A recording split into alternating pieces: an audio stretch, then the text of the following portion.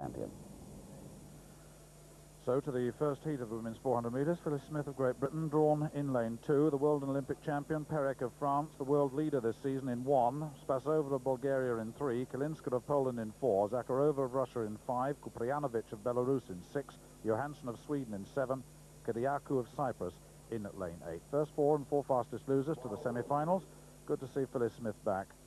And Perec, well, she's got the world and Olympic champion inside her, the only woman this season to have run under 50 seconds, and she's already up on Phyllis's shoulder, and Perec has really gone off well. Also, the Russian Zakharova in lane 5 has gone well too.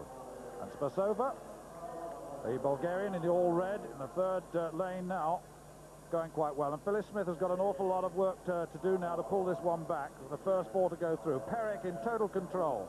Spasova of Bulgaria in lane 3 looks in good form.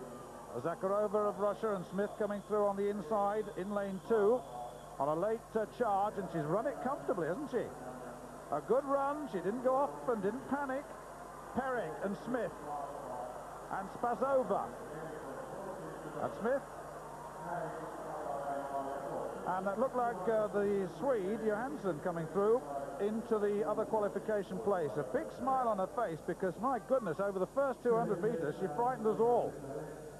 She went very, very slowly, was overtaken by Perec early on, and allowed Spasova, the Bulgarian, to get way, way away from her. And then the third 100 meters she really put in some running and came home very quickly.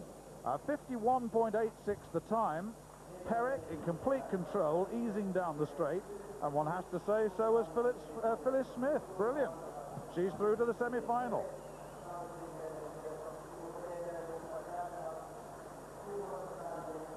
Phyllis Smith given first place, 51.87. The first 4 qualify for the semis.